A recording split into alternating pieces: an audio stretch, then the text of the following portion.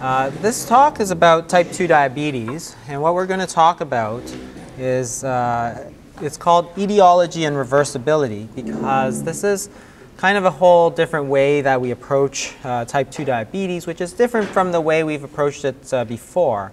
And what it really, you have to understand what really causes the type 2 diabetes in order to reverse the disease, and that's something we've never really talked about before, which is reversing the type 2 diabetes. And this is the paper it comes from. It's called the twin cycles hypothesis of type 2 diabetes, and it was published in Diabetes Care by Dr. Taylor in the UK. And it's quite complicated, so we're going to take it through kind of very slowly. And the thing you have to understand about what causes the diabetes is that there's actually two phases of type 2 diabetes. So this is taken from the diagnosis. So if you go look back, here's the time of diagnosis, and if you go back in time, you can see that there's two distinct phases of diabetes. There's the slow rise in the blood sugars, and that really corresponds to the increase in insulin resistance that develops. But then, just before the diagnosis of diabetes, you actually get a very sudden spike up, and that actually reflects the beta cell dysfunction, which is the pancreas all of a sudden can't produce quite enough of the insulin, and the blood sugars really spike up. And you have to understand what causes these two phases of diabetes in order to really reverse it. So I'm going to start off with a case. So this is a case of Margaret. We're going to have a chance to talk to her afterwards. And she had been diagnosed with diabetes for 27 years. And she started insulin about 8 years ago, and she was really desperate by the time I had seen her. She had gained about 100 pounds after she started the insulin, and she said some months it felt like she was putting on 10 pounds a month. And when I saw her in the office, she could barely drag herself in. She had no energy, she couldn't move. Yet she'd go to her doctors and say, I can't take this anymore.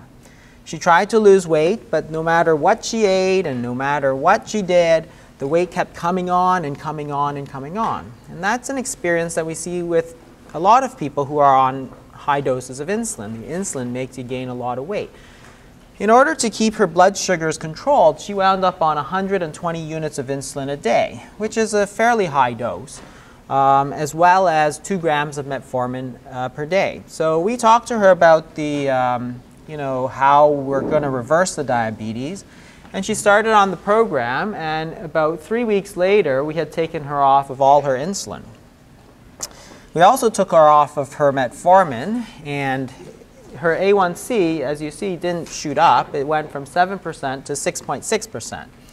Her blood sugars were averaging between 5 and 6 off of all the medications. And for all intents and purposes, her diabetes was reversed. She had lost 64 pounds in the process and 7 inches off of her waist. So it's been about 6-8 months now, and her husband, who's also here, saw her doing so well, he started the program as well. So he started on 80 units of insulin, and we're still working with him. He's down to about 10 to 20, and really feeling very good. And what that demonstrates is that this is actually not a disease that's chronic and progressive. This is a disease that's completely reversible, but not only that, very quickly reversible. Because now Margaret comes in and she's like, you can't stop her. She has so much energy. Like, it was amazing how she was before compared to how she is now. And these are really the two big lies of type 2 diabetes. This is the stuff that we tell patients, which is simply not true. So the two big lies, the first one is that diabetes is a chronic progressive disease. We're taught this in medical school. We teach this to our patients. We basically say, you have type 2 diabetes. You'll have it for the rest of your life. Get used to it. But it's not true. It's actually not true in any sense, which means it's a big lie. The other big lie that we tell ourselves is that lowering the blood sugar is the primary goal of the therapy. So we focus almost exclusively on how we're going to lower this blood sugar, right? So if you need to take 200 units of insulin a day to keep your blood sugars down, well then by God, that's what you're going to do, because that's what you need to get better. But the truth is that that's not the actual disease. The disease is about high insulin resistance. So the therapy really has to be directed at insulin resistance and not the blood sugar. That was only the symptom. And the problem is that we've proven that we're going to take questions at the end. So when we talk about the first myth, which is that it's a chronic progressive disease, that means it can't be cured. And this is actually not true, and you can easily show that type 2 diabetes is reversible. And they've done that, of course, with many different cases. So I'll present 3 cases, all of which are real patients, and you'll see that this is not a chronic progressive disease at all. So you can take bariatric surgery, and there's many studies of bariatric surgery. I had a patient, he was a long-standing diabetic who was morbidly obese. He underwent bariatric surgery, which is, also called stomach stapling, where they cut your stomach into the size of a walnut, so you just can't eat. He started off on 500 units of insulin a day, and really after a month after the surgery, he was on 0, so his diabetes was pretty much gone. And this is well known to happen, actually. We have multiple studies that show that this type of surgery cures diabetes. So this study, published in the New England Journal of Medicine, shows that when you look at intensive medical therapy, well, at the end of the day, at 12 months, they're really just on as much medication as they used to be. But if you do bariatric surgery, well, what happens is that very quickly they come off of all their diabetic medications. And there's 2 different types of surgery. There's the Roux-en-Y bypass and the sleeve gastrectomy, both of which do very well. You can also do this thing called gastric banding, which is where you put like a belt around your stomach on the inside and tighten it so you can't eat. And they also do very well. So their weight comes down, but the blood glucose very quickly, over a matter of weeks, goes back down to normal, which means that they're reversing their diabetes. Another way to go is fasting. So this is another patient of mine who had diabetes for more than 10 years. And we started him on a regimen which included fasting. And after 50 pounds, he came off of all his insulin. And really, a year and a half later, he's still off of all his insulin, and he's doing very well. So again, here's another case of somebody who's lost a lot of weight, and his diabetes went away. Well, that's very interesting, because I thought there was no cure. I thought this was chronic and progressive. But clearly it's not. And even after so many years, and even as on 500 units of insulin a day, these diseases are curable. And in fact, the fasting in the treatment of type 2 diabetes was mentioned almost 100 years ago. So this is a diabetologist by the name of Elliot Jocelyn, who's probably the most famous diabetologist in history. And he writes in the Canadian Medical Association Journal in August of 1916, so pretty close to 100 years ago, that temporary periods of undernutrition are helpful in the treatment of diabetes will probably be acknowledged by all after these 2 years of experience with fasting. Back then, of course, there was really no drug therapy, there was no insulin, there was no other thing, so fasting was one of the kind of well-recognized treatments. And he says, the practice observed by many clinicians of the old school who advantageously fasted their diabetics 1 day a week have given the cue to intermittent fasting. So these things are not things that were simply made up. These things were known almost for 100 years. If you look during the war periods, so this is World War I and World War II, you have severe food rationing. So you're not talking about just not eating a little bit of sugar. You're not talking about not eating very much of anything at all, right? But when that happened, you can look at type 2 diabetes and type 2 diabetes mortality. And they go down quite substantially during the period of food rationing. So you can actually compare fasting and bariatric surgery, and you can see that when you compare people who undergo bariatric surgery, this is the surgery, to the diet alone, which is the fasting, you can see that not only do you get a little bit better weight loss, but you get better blood sugar control as well. which is very interesting. That means they're almost equivalent. And a third case is somebody I met, a 27-year-old graduate student in physiology. She was diagnosed with diabetes with a hemoglobin A1C of 10.4%, which is quite high. Her doctor immediately started her on 3 medications, but she didn't want to take that. So she kind of dug through the internet and stuff, and she decided to put herself on a ketogenic diet, which is an extremely low carbohydrate diet. So she lost some pounds. She lost about 20 pounds. And when she went to her visit, her hemoglobin A1C was 5.5%. In other words, her diabetes completely reversed with a ketogenic diet. So all these 3 cases are cases of cure.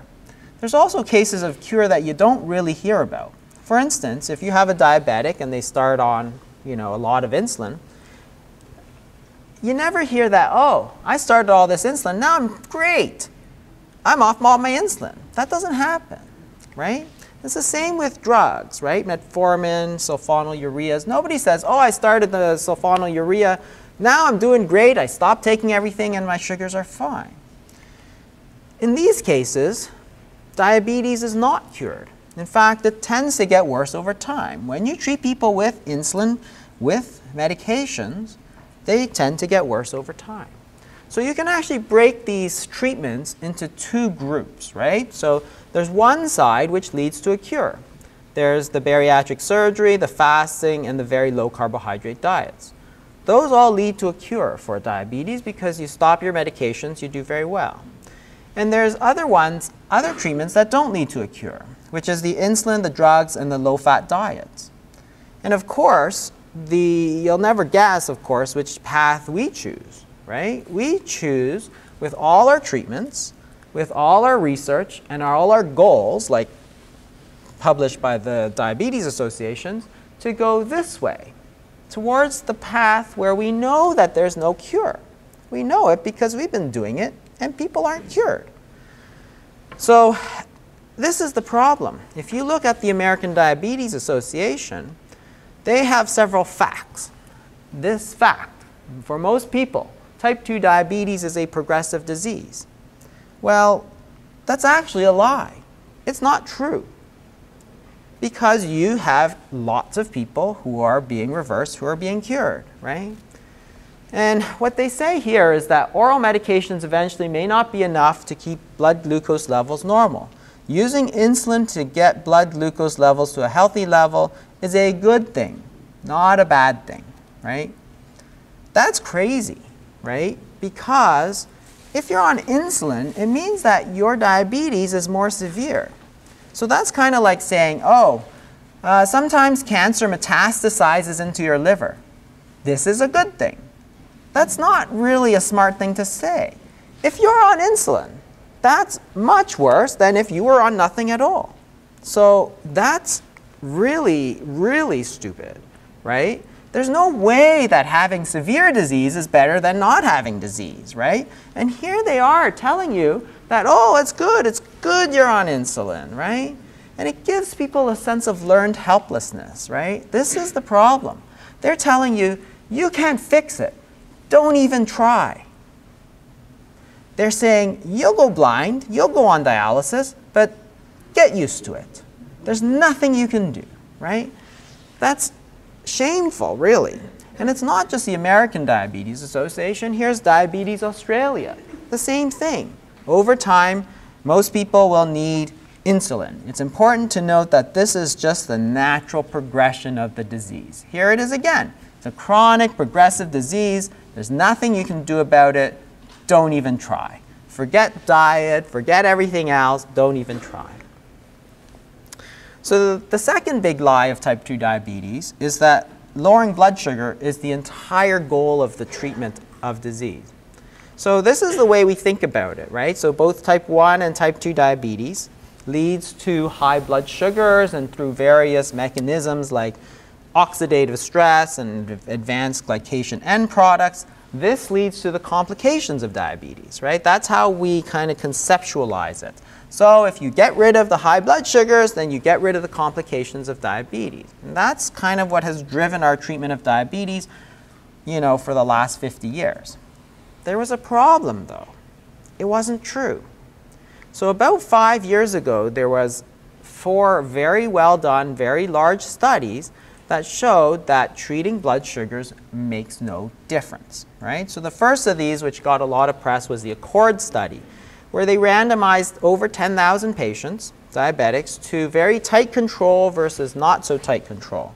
After 3.5 years, the study was stopped because the patients who were tightly controlled weren't doing better, they were doing worse. So they had an increase in the risk of death, about 20% increased risk. Not only that, about 27.8% gained a lot of weight, over 10 kilograms, like 20 plus pounds, right? So this is the problem. It wasn't doing them any good. It was really, really bad. So that was quite revolutionary at the time, but 3 other studies came out right after that showed exactly the same thing. The Advanced study, which just recently came out with the long-term follow-up, showed again that you can take people and really control their blood sugars really well, but it doesn't mean that they do any better, right? So it makes no difference. Well controlled or not well controlled, it just makes no difference. And there's other studies that show that the low A1C is actually not very good for you at all. And there's a lot of studies coming out from various places. So this is Dr. Curry in the Lancet 2010, which looked at 20,000 patients. And they looked at people who went from kind of 1 pill to 2 pills or a pill plus insulin. And you can see, especially with the insulin, that really high blood sugars aren't that good for you, but neither are really low blood sugars, right? So if you have a hemoglobin A1C of like 6%, you think you're doing really good, but in fact, you're doing really bad because your risk of dying is about the same as if your A1C's 10.5, right? It's not good for you. It makes no difference. So this is the thing about type 2 diabetes, is that we're kind of chasing the wrong thing. So you really have to understand what causes the diabetes in order to treat it. So what's the cause of type 2 diabetes? Well, it's often the insulin resistance, right? But it's not the high blood sugars which causes it. But what do we treat? We treat the high blood sugars. So of course it's not going to make any difference. You're not treating the disease. So if you take an analogous situation, so suppose you have a bad infection, right? You have a big abscess somewhere. Well, the cause is the bacteria, so you need to treat the bacteria with antibiotics, right?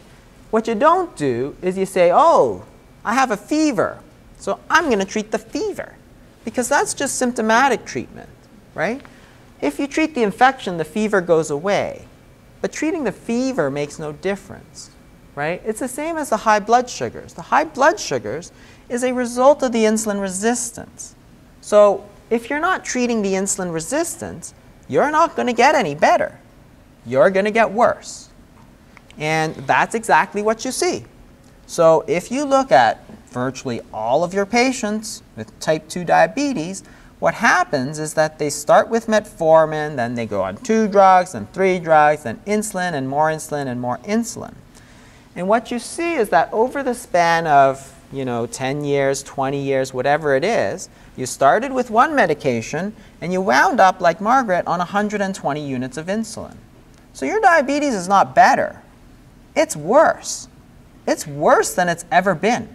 In fact, at no point in the entire treatment was the diabetes actually getting better.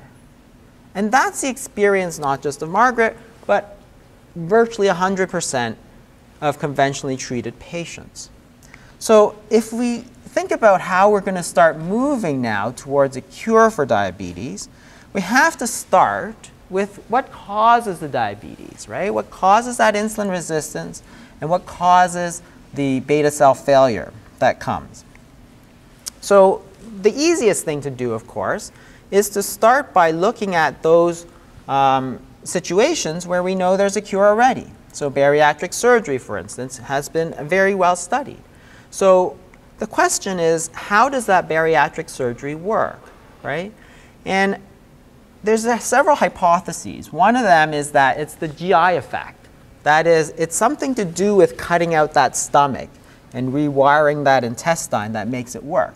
But that doesn't make sense because there are several different types of surgery, including the band, where you don't even cut the stomach, and they all work equally well. So that doesn't really make sense. The second is that it's all due to the weight loss.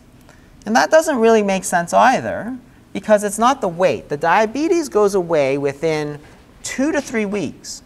Those bariatric patients who are like 500 pounds, they can often take, 2 years to lose all that weight. It's really hard to lose all that weight. But the diabetes goes away well before the weight goes away. And also, you could actually take out the subcutaneous fat with liposuction. And they've done this study where they basically vacuum out 10, 20 kilos of fat. It makes no difference to the diabetes. In the end, the only thing that makes a difference is the acute profound caloric reduction. So in both fasting and bariatric surgery, you have a period of time where you're eating almost nothing, right? And that's what seems to be beneficial. The Counterpoint study was another study done in the UK by Dr. Taylor, where he looked at the twin defects. So those two defects we're talking about, which is the insulin resistance and the beta cell failure. And his hypothesis is that we get rid of that with acute negative energy balance alone. That is, just the restriction, severe restriction of calories causes a reversal of both defects. And what he showed was that if you put people on a very, very low-calorie diet, their diabetes reverses. So this is the fasting glucose. So you see, very quickly, within 7 days, these people go from, a sugar of 9 to like 5.8. And it stays down. Okay, so the sugar comes down first. The other thing that's very interesting is that the liver fat comes down very quickly. So here's the normal situation, and you can see that people with diabetes have a lot of fatty liver.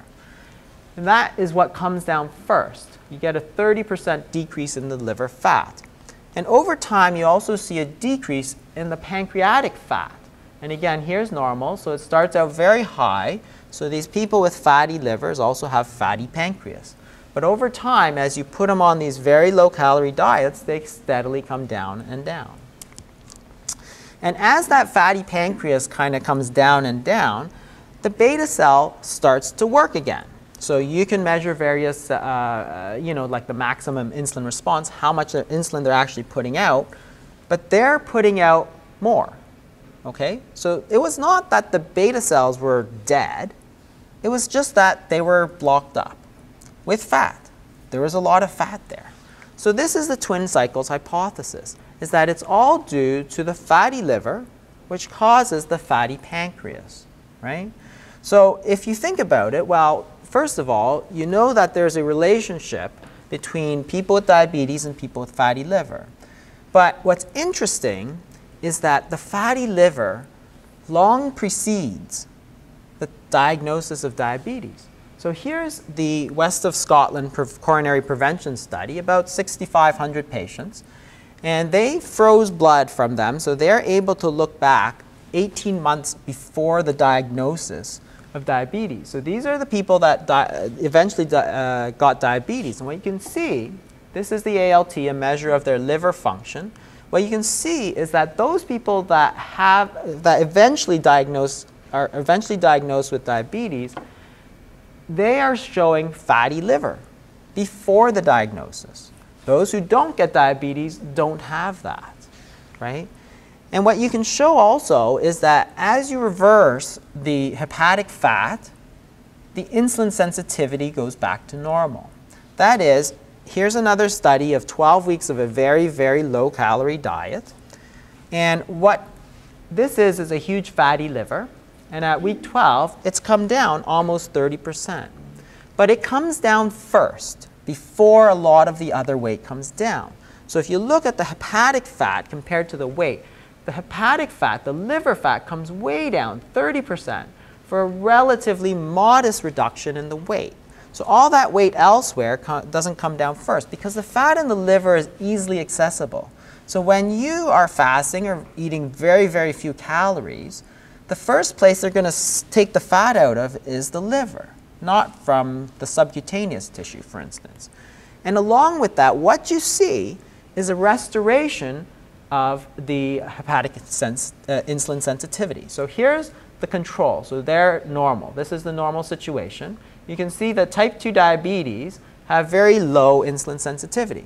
After you put them on these very low-calorie diets, take out all that liver fat, they go back to normal.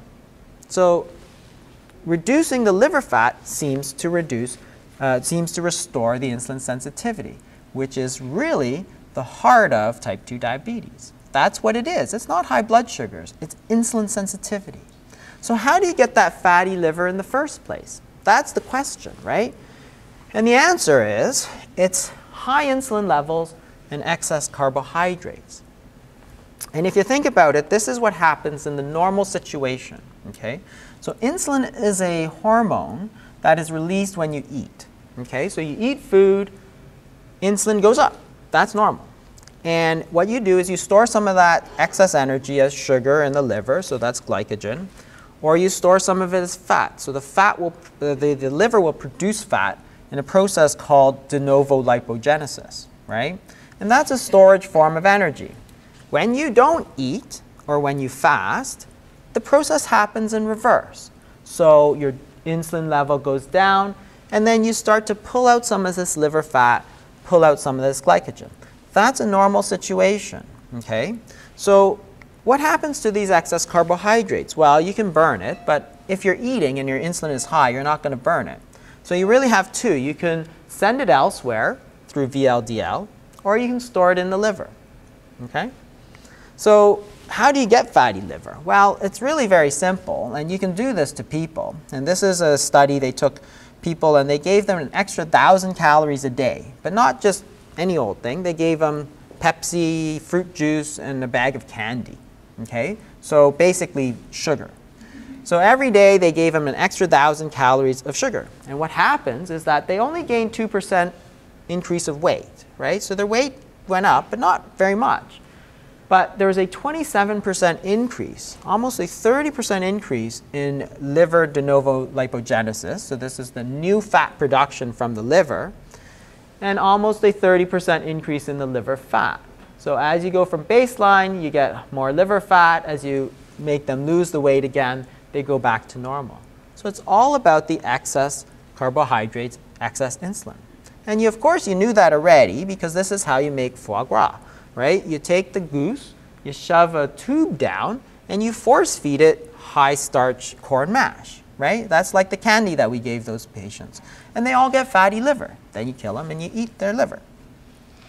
So we know this already. This happens in other species. It happens in humans as well. And there's actually a very close correlation between the amount of insulin that you give a type 2 diabetic and how much liver fat they have, because it's all about the insulin. So if you look at the insulin dose and you correlate it to the liver fat, there's about a 77% correlation between how much fatty liver they have and how much insulin they take. And if you look at type 1 diabetics, that's the exact opposite situation. Their insulin levels are extremely low. And what do you find? They have less fat in their liver than normal people. It's all about the insulin. So if you think about it, this is really what's happening. The liver is like a storage, like a balloon, right? So you eat food, insulin goes up, you store some sugar as glycogen, you store some of it as fat, right? When it's down, it goes back. And this is the normal situation when you don't have a big fatty liver. But this is the situation when you have a big fatty liver. You're trying to shove more fat into this big fatty liver. And it's much harder, right? Because it's going to take a lot more force to shove it in because there's a lot of resistance. Think about your suitcase, right? So if you fill up your suitcase, a couple sweaters, it's fine, no problem. But then when it gets full, all of a sudden you're jumping on it, you're trying to shove it down. That's what you're trying to do. You're trying to shove all this fat into a huge fatty liver. That means it takes more force, more insulin, to move the same amount of fat in there. In other words, that's insulin resistance. If you are not, jumping on your suitcase and you let up for a second, you don't take that insulin for a second, what happens? all of that sugar comes whooshing out. So that's what happens. So all these people who are on all this insulin, all it's doing is keeping it bottled up in the liver, right? And that's its normal situation. So this is where we can start to connect the dots of the twin cycles hypothesis. That is, what's happening in type 2 diabetes is that you have the excess carbohydrates, the high insulin, which is leading to the fatty liver. The fatty liver leads to insulin resistance, and the insulin resistance leads to higher insulin levels because you need more of that force to push it in. And this is a classic vicious cycle, right? The longer you go, the worse you get, right? Because this insulin is causing insulin to go up.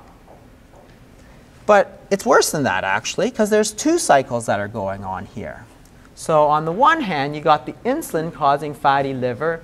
On the other hand, some of this fat goes into the pancreas. So now you get fatty pancreas, you get beta cell dysfunction, and you're not producing as much insulin and your sugars go up. And then you respond by trying to increase your insulin even more. When it fails, then you start giving people exogenous insulin. But here's the problem, of course, right? Insulin is at the heart of it. It's the high insulin that was the problem in the first place. This is what drives the entire cycle. Insulin drives the resistance, which causes it to go up itself. It's a vicious cycle. And this is a vicious cycle. You have two vicious cycles going on. In other words, insulin is what actually causes type 2 diabetes. So the question, of course, is that if it's causing it, insulin's not the solution. Insulin is the problem. So if you think about how we're going to move towards a cure for diabetes, you have to think this is the problem, right? Excess carbohydrates, high insulin. That's what's causing the problem in the first place. So the cure, obviously, is to decrease insulin and decrease carbohydrates. So what's going to happen when you decrease insulin, decrease carbohydrates, is that now you're going to pull out all that fat from the liver, you're going to reduce your insulin resistance, and now you're driving the cycle backwards. In the longer term, you're going to start pulling fat from the pancreas, and then you're going to reverse that beta cell dysfunction. And as you reverse that beta cell dysfunction, your own body can start producing the normal amounts of insulin again. So if you reverse the two fundamental defects in type 2 diabetes, and that's going backwards. So what you can do is look back at our initial construct here, and you say, well, this is leading to worsening diabetes. We know that because we've been doing that for 25 years. We've been making these diabetics worse, right? How? Because we're increasing insulin. That's the entire problem. We're giving insulin. We're giving drugs that increase insulin. We're putting them on low-fat diets, which are high in carbohydrates, which stimulate insulin, right? And what happens is that if you look on the side of the cure, the whole point is to decrease the insulin. That's the only way you're going to get better because it was the insulin that was causing the problem in the first place. So you got to remember that type 2 diabetes is a disease of too much insulin. Who thought it was a smart idea to give a disease where you have too much insulin more insulin? That's like giving an alcoholic more alcohol. Here, have another drink. It'll do those shakes some good. Yeah, okay, but the alcoholism is much worse. But that's what we're doing. We're giving people who have too much insulin more insulin. It don't make you better. It makes you worse. And that's the whole problem. This is really stupid, but this is what we're doing. All of us, that's what we're all doing, right? You go to guidelines, you go to Canadian Diabetes Association, that's what we're doing. We're making it worse. We're giving those alcohols another, beer, alcoholics another beer.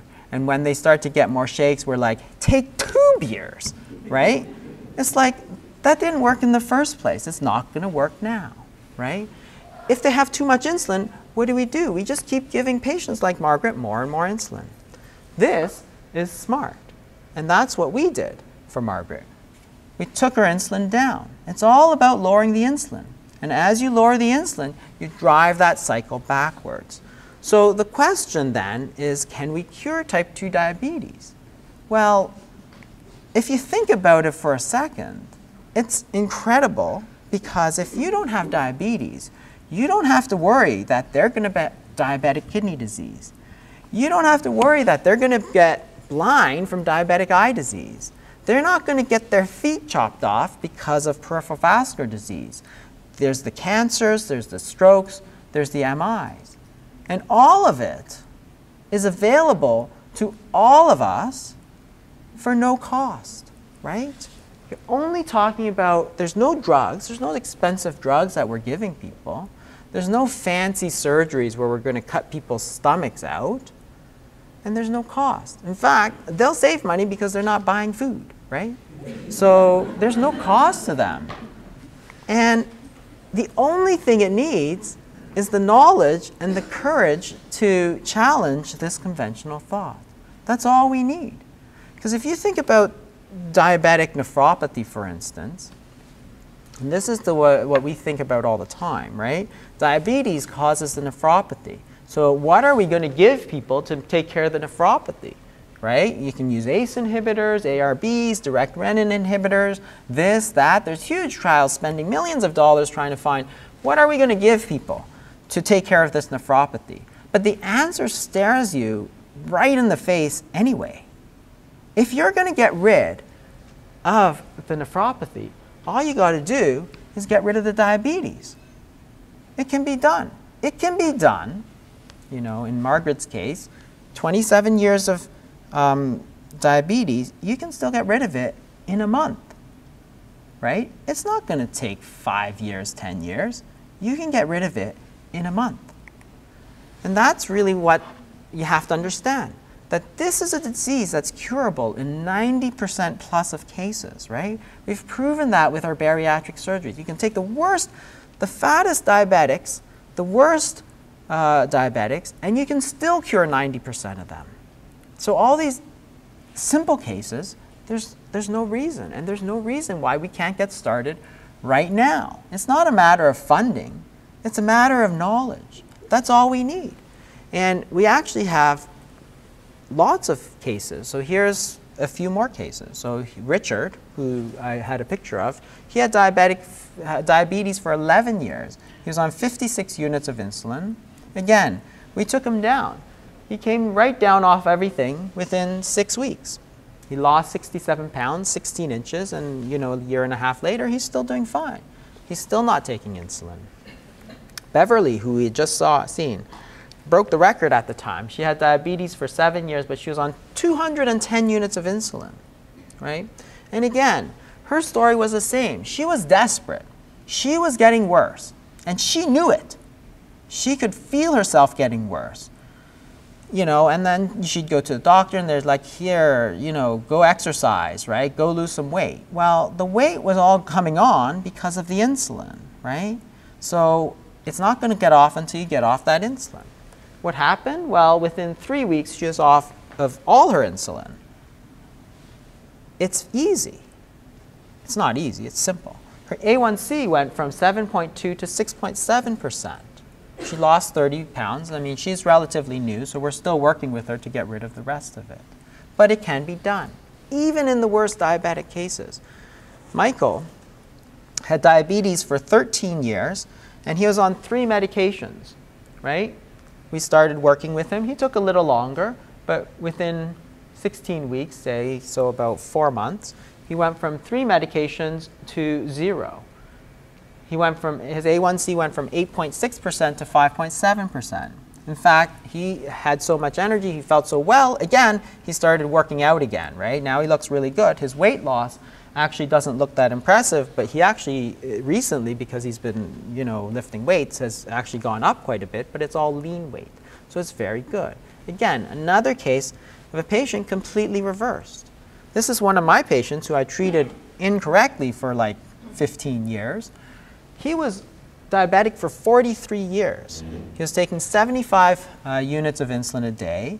And again, he took a little longer because he had diabetes for a lot longer, because again, he's been in that cycle of insulin resistance for a long time. But again, within half a year, he's on 0, right? On 0. He lost 37 pounds, and his A1C went from 7% to 6.1%. So even though he's on less medications, his sugars are better. That means his diabetes is actually better, not his blood sugars, right? His diabetes, the actual real disease that we're trying to treat, that's actually better. Walter had diabetes for 30 years. He was on 70 units of insulin a day. By week 19, boom, he's off of everything. A1C, 5.5%. He doesn't have diabetes. He's on no medications. His A1C is 5.5%. He suffered with diabetes for 30 years. Unfortunately, he was also my patient. I treated him incorrectly for 20 years before that. But he was also, we took him down, like once we realized, we took him down in 20 weeks, 4 months. So is it worth it? 4 months of hard work to reverse 30 years of diabetes? Sounds like a pretty good deal to me. He doesn't have to worry anymore that he's going to develop diabetic eye disease, diabetic kidney disease, because he doesn't have diabetes. He lost only about 7 pounds. But again, it's not simply the weight. It's the fatty liver that's important. And Kirk, he actually was diabetic for 18 years, and we took him down from 4 medications to 1. He had a long way to go. This fellow actually lost 117 pounds over the last 18 months. So it's been steadily going down, even as his sugars have stayed stable. He actually was just about to go for bariatric surgery. He had met with the surgeon. He was scared, but he was going to go ahead with that. He told me, I said, whoa, hold on 1 second there, Kirk. Before you go ahead and do the surgery where they, rewire your intestines, why don't you just give the fasting a try? If fasting is what works, then do the fasting. Don't do the surgery so you can do the fasting. And it turns out it wasn't as hard as he imagined it was. And here he is, 117 pounds lighter and feeling great. And he's another one again. He could barely walk. He could barely get in the door. Now he's moving around. He's jumping around. So I'm going to ask Margaret and Ken to come up. So these are 2 patients of Dr. Boutros, actually, who referred him to us. And, the thing is that, you can have a seat over here. So what I wanted to do was, just have them share their experience with you. Because you might think, okay, well, this is great, it's going to work, but nobody's going to be able to do it, right? And that's actually not true. It's actually much easier than you might imagine it is. It's not easy, but it's doable. And I think that that's really what's important. So maybe I'll start with you, Margaret. So how were you before you came on? Why don't you just tell us a little bit about that? Completely drained, not worth living. I had no reason to live. Yeah. And I felt bad all the time. Yeah. My eyesight, I couldn't look at my watch, I couldn't do anything. Yeah. Yeah. I wasn't doing good. Yeah, and it was really obvious because she could really just barely get in the door. Like she barely made it down to the office, and so we put her on she was desperate, so we put her on a fairly intensive regimen of fasting. And how did you find that? I was shocked. It was the easiest thing I've done in my life. The easiest. Like, first day went by, I thought, hey, I did it. And then it just kept continuing. I could have went, I think, the rest of my life without eating, other than my family saying, you need to eat. Right. So then I went back to eating one day, fasting the next. And Right. I'm finding this is working for me. Yeah, I think you're doing great. 21 days, yeah. She actually went 3 weeks. We actually we were seeing her actually weekly after that. And she said, she's feeling great. And I said, if you're feeling good, then just go ahead. Just keep going, right? We're monitoring the blood work. We're monitoring the sugars. We're keeping a close eye on you if you have no problems. And the thing that people don't understand is that the hunger actually disappears usually within a couple of days. Because what happens is that the body starts pulling out this fat, right? And the body is essentially just feeding itself through the fat. But because you're feeding yourself, you're not hungry, right? And that's what happened to her. And then finally,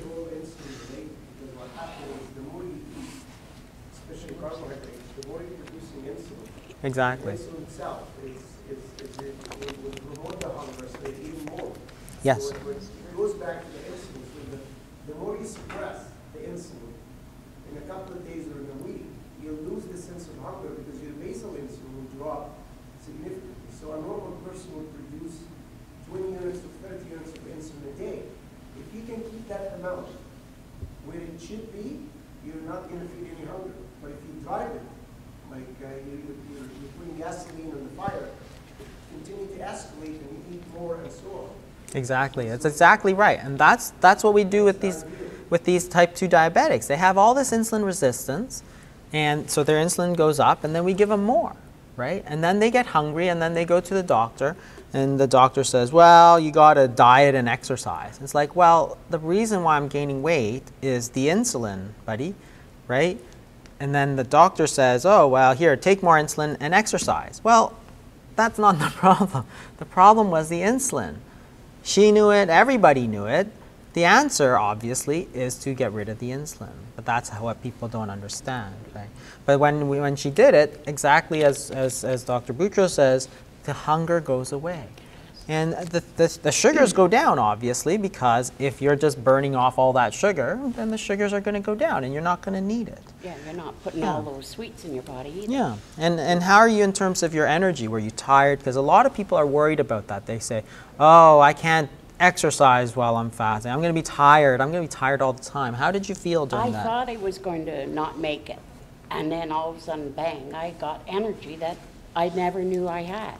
Yeah. And I've worked my whole life on my feet, and so it's not like I've been lazy my whole life, but I had got to the point where I was lazy. I couldn't bend down. I had him pull up my slacks in the morning because they wouldn't go on me. You know, like I was being destroyed by my body, and my mind wouldn't convince me to do something about it. Yeah. Dr. Boutros would tell me go on a diet, and I agreed with him. It works, but it wouldn't stay off me. It would come right back. And when I went to him, he referred me to you. Yeah. And it's the best thing that's ever happened to me in my life, and I thank both of you for this. Thank you. And so Ken, how did you feel? So Ken saw she was doing really well, and he decided that he would try as well. So how did you find the fasting? Well, I found when they told me I had to go on the insulin and I had to start jabbing myself, I said to her, okay, go ahead, jab me. And she said, no, you do that yourself. I said, oh, wow. So I watched her very closely, and a couple of times she was weak and that, and I watched her. Then when you told her and she said she's not on insulin anymore, I just shocked. You know? So I said, I'm going to try it, and I've lost about 25 pounds. I take about 10 units twice a day. I still take 4 metformin, but I've watched, I believe, 100%, and I believe in another couple of months I won't be taking insulin or metformin. And how did you feel? Like you were telling me about your legs. And I wore a brace on this leg because arthritis, and I couldn't walk, and the arthritis is in this knee, and I can't walk. And when I was at work, the guys will all look at me, and but I walk fine, and I feel great. Just a whole new change of our lives. Was it very difficult? No, not really. I watched her, and she said, okay, here last 2 days on fasting, you know. My daughter phoned, how's Dad doing? He's on his 4th day. When the 5th day or 6th day come up, she says, well, is that it? I said, no, I'm going to go to Saturday, make it 8 days. You know? Breakfast, you got to realize I got to have breakfast in the morning, or I'll get a headache, migraine, sick. I don't even think of breakfasts. I went to Rexford, had a nice breakfast with one of the guys retiring. Okay, but I don't crave breakfasts or anything anymore. We went to the Mandarin, that's fine. that really didn't, you know. Birch down in Eglinton, you know, they know me very, very well. They know the whole family very well. But those, like tonight, I'm going to the football game. I'm going to have my sausage on a bun, you know. That's what I'm looking forward to. But when I came in, I said, "Oh, help yourself," and I'm on a fasting day. I can't eat any of that. And most likely I'll go a couple more days because I'm looking for something that's coming up for us, and I want to make sure I enjoy it. So Right. It's fantastic. I just, the whole idea of the incident, when I go into work and I see different people that I know, and I found out for one of the kids I watched grow up and everything else that he lost a toe and that, his big toe and that, and I say to myself, that doesn't happen. I drink Diet Coke. I drank Diet Coke 7 or 8 cans a day. When I watched her, I stopped. I haven't touched any Coke or Diet Coke whatsoever. Yeah. Yeah. So is fasting water only? Non-caloric drinks, basically. So, but no artificial sweeteners. Those are chemicals that are pretty bad for you as well. So we usually recommend water, tea, coffee, but no sugar, and like a bone broth, which is like, you know, you basically take bones and vegetables and boil them for like a long time, and you just take the soup, right? And then it's very nutritious, actually. There's a lot of nutrients and gelatin and stuff in there. And that's what you do. And basically, if you're not taking any caloric fluids, you're basically forcing your body to burn off all that sugar. Because really, in the end, what happens is that your type 2 diabetes is there's too much sugar in the body. So you got to get it out. And this is the problem with insulin, right? Insulin doesn't get it out.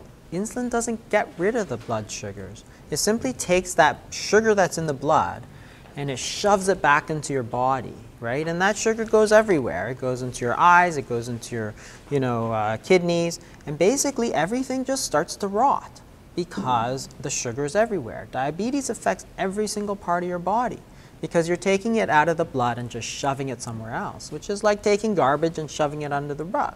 You might say, look, I have no garbage, but then your whole house starts to smell, right? So all the while, which is really, sometimes the most unfair part of things, is sometimes you see these patients who are super diligent. They're jabbing themselves 4 times a day. They're poking their fingers 4 times a day. They're recording it. And all the while, they're just getting worse and worse. They still go blind. They still go on their dialysis, but they didn't need to. They needed to go the other way. They're actually heading in completely the wrong direction. And I'll just end on one more thing. So just to touch quickly on a new class of medications, which is dapagliflozin, which is one of the new SGLT2 inhibitors. I'm actually quite excited about this entire class because different from any other current medications, you're actually getting rid of the sugar. So in this class, of course, you urinate out the sugar, but what's really important is what happens to the insulin. So you see this is in combination therapy. But as you get rid of the sugar, the insulin levels go down, right? And what happens to the weight? The weight goes down. Why? Because, as Dr. Boutros said, it's all about the insulin, right? If you give insulin, you gain weight. If you take away insulin, the weight goes down. Turns out that obesity is also a disease of hyperinsulinemia. It's not calories that drives obesity. It's insulin that drives obesity. Once you understand that, then you say, how am I going to lower insulin, right? Because the whole problem we had was that our entire focus was, how are you going to lower blood sugar? That was the wrong question. The question you should have had was, how are we going to lower insulin? And none of our current drugs do that. This is a start, and obviously it's not going to be the entire answer, but the answer is how you lower insulin. So very low carbohydrate diets do that. Fasting does that, and bariatric surgery does that. And you see that all of those eventually lead to the reversal of diabetes, right? And now, you see it. I mean, it's undeniable, right? Yeah. Make a comment. Yeah. I don't know